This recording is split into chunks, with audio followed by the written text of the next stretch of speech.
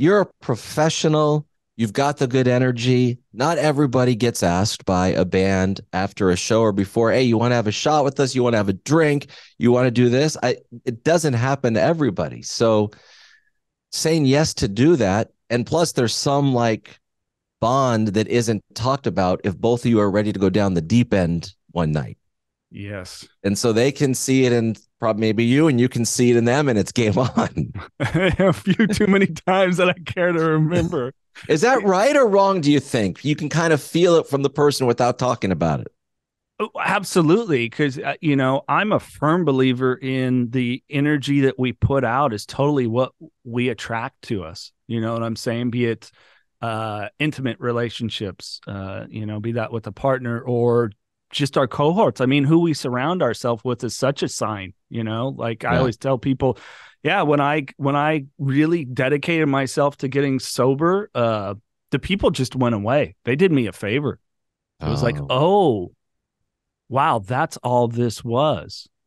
This wasn't a friendship. This wasn't the talks of like, yeah, we're going to start a t-shirt line or all that shit that when you get to drinking that just comes and flows out that, most people forget anyways, So for me, as a firm believer in that energy that you're putting off. And I think that's the energy I put off. And, tell me your opinion, like all the bands you've met is, people have this perception, larger than life, but there's an abundance of insecurities there oftentimes with anybody in that celeb area.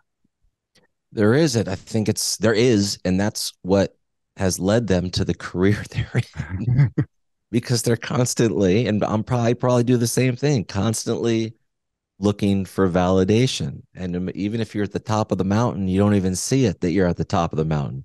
You're like, no, there's a mountain that's way over there and I know I can get to it. And everyone's going to tell me how great I am. But yeah, you see it in so many people, and doesn't mean they're a bad person or it's a bad quality at all. Yeah. It's just people have gone through some mess in their life. Yeah. And as a result of that crap that they went through, it's led them to the place that they're in right this second. Rock star, radio host, comedian, writer, producer, Jason knocking down doors, like all of that. Yeah. Have you through your time sought any professional help for any mental health struggles at any point? Oh yeah, for sure. 1000% yes. Yeah. What different areas? Just standard therapy? Have you tried any stuff like EMDR or any, Standard therapy.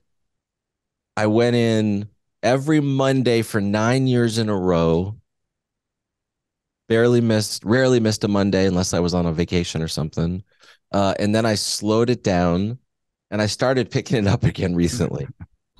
This is the Knocking Doors Down podcast, featuring celebrities, experts, and everyday people who have overcome adversities, including addiction, mental health, and trauma, to live purposeful lives. And that's what Knocking Doors Down is all about.